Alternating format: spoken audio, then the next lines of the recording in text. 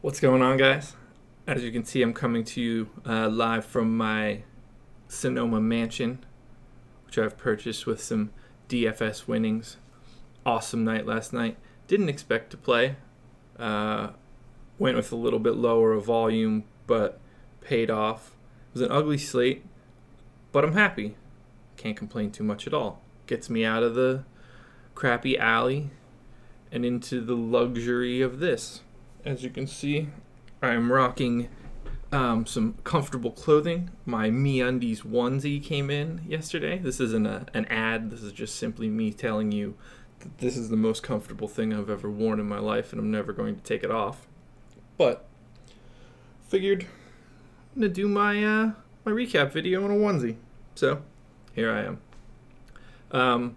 You guys probably don't want to watch me sit in front of a fake house any longer, so let's take a look at everything that happened yesterday.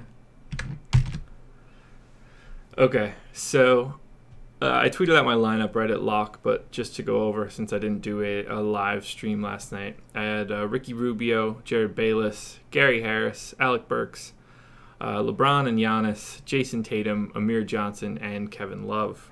They put up 351.2 fantasy points.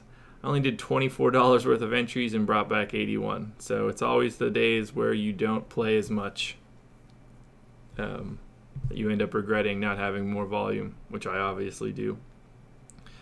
Obviously, putting up 351.2, everything pretty much went perfectly for me. But let's go down the positions and take a look at what happened yesterday. Point guard was interesting. Just about everybody brought back value that you would have expected to bring back value. Dame, as the most expensive point guard, is the only one that really missed 31 fantasy points in 39 minutes. It's just if you're seeing Dame get 39 minutes, you expect value there. But then Kyrie, Bledsoe, Chris Dunn, Rivers, Rubio, Jerry and Grant all had no problem hitting 5x or higher. And I liked Irving. I just wasn't able to get that to work yesterday. I never really looked much at Bledsoe or Chris Dunn. He was fine. Someone mentioned Austin Rivers hitting value in the comments section yesterday. And, it seemed great on paper. With Blake out, they're missing 4 out of their 5 original starters.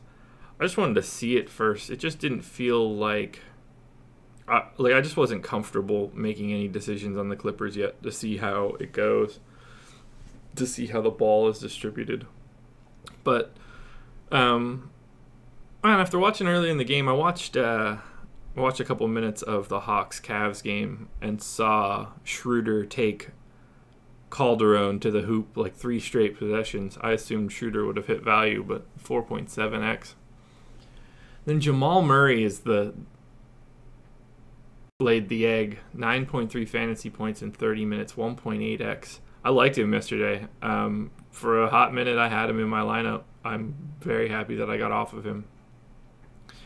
And then down the line, it was just none of the punts really did anything super solid. Bayless got 31 minutes, put up 15 fantasy points. He's basically right on the projection. He was sort of the cost of doing business for wanting to roster Bron and Giannis at the same time. Rubio was 59% owned in my double up. Bayless around 20, so I'm okay with both of those picks. At shooting guard, Lou Williams put up 33 in 36 minutes. He came in under value. Never really had a look at him. Donovan Mitchell was able to hit value. And CJ came in just a little under, played 40 minutes. That's really surprising. I know Nurkic went ham. We'll get to that. I went with Gary Harris and Alec Burks.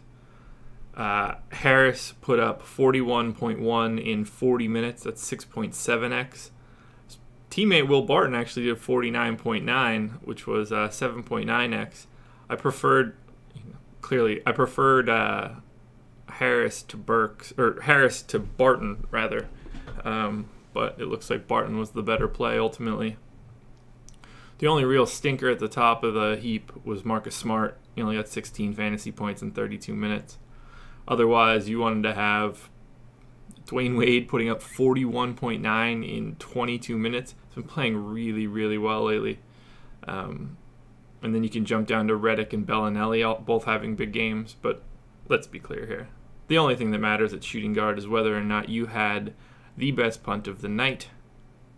Alec Burks, 53.9 fantasy points, 29 minutes, $3,600 in salary.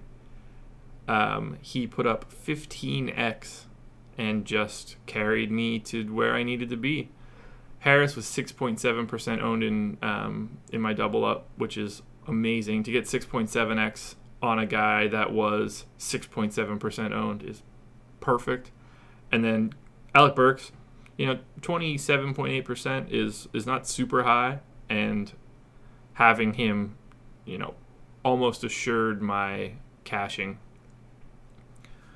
From there, we head to small forward, and I have so much trouble picking out small forwards every single night that it seemed like a no-brainer for me to see if I could fit in Bron and Giannis at the same time and just have very little to worry about. And surprisingly enough, just from the way that all the value broke out, building that lineup was really easy. I never ended up getting ridiculous punts in there. It just sort of built itself. So Giannis and Bron both put up just under 60, just shy of 5x. I'll take that all day from them. And then, you you had to hope that you hit one of these other couple dudes. With Denzel Valentine, Covington, Jaylen Brown, Ingles, Prince, Nwaba ended up not playing. Hernan Gomez, all these guys laid major eggs. You got to hope that you were on Wesley Johnson, Tabo, or Evan Turner. No, I don't know. I can't imagine anybody was on Royce O'Neal. But small forward was just an absolute wasteland, and unless you hit one of those three dudes, the play was Giannis and Bron.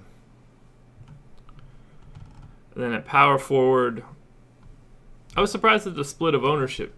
LeBron at 76% and Giannis at 25%. I would have expected a little bit more narrow of a window.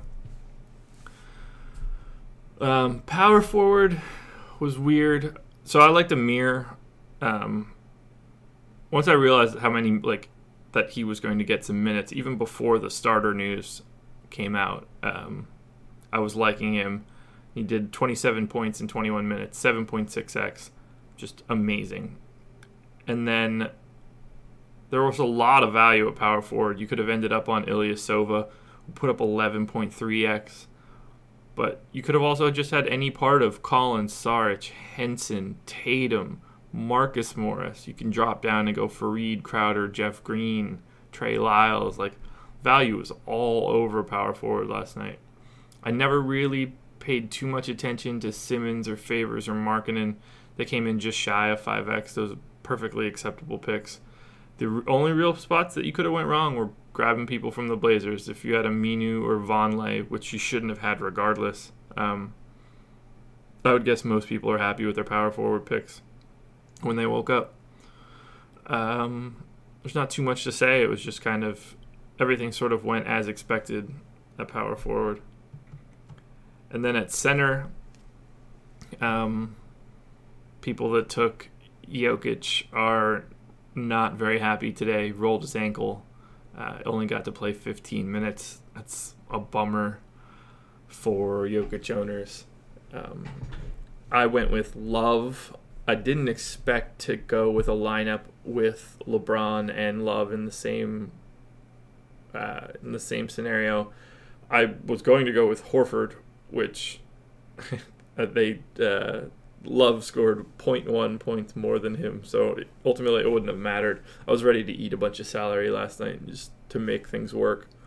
But Love, Nurkic, Horford, Rolo, Mason Plumlee, all hit 5 to 6x. Nurkic had a really big game for Nurkic standards. He's probably the play of the night for centers.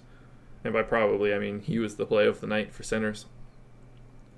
I would guess Rashawn Holmes probably pissed some people off. 19 minutes, 16.4 fantasy points. He was sort of the chalk center punt play of the night. But I thought if Amir's getting minutes, Amir is the better play. But that's it. Gambler's fallacy or whatever the hell it's called. I do wish that I would have put in more value or put in more volume, but I didn't really, I wasn't super focused on it. I'd been grinding hard over the past couple days, churning out videos, and just wanted to cook a meal for the wife, take a break, not just stare at this over and over again. So I locked my lineup at 6:15 or something and just kept my fingers crossed that no late news was going to make me have to grab the computer, but I just let it go, paid attention to Twitter, didn't see anything, and hoped for the best, and I got the best possible outcome that I could have gotten. So that's 2 winning days in a row. I'm happy. We're building momentum, and I'm coming back big tonight. Not big, but I'm coming back standard, but I hope to have a big score. So we'll do a breakdown video of the slate, and then I'll be back at 6 o'clock tonight for Live Before Lock. So it's the breakdown of yesterday's slate. I don't imagine too many people are going to be interested. It was a low interest slate all around. Reddit boards were kind of a ghost town yesterday. So please like this video if you liked it. It's a big help for me. Subscribe to the channel. I'm going to be churning these things out regularly for the rest of this year. So, and by the rest of this year, I mean season, not calendar year. Follow me on Twitter. It's up there. Can't click on it. I don't know how to do that, but you can type in that handle. Check out Reddit, DFS Sports. I post all of this junk there every single morning.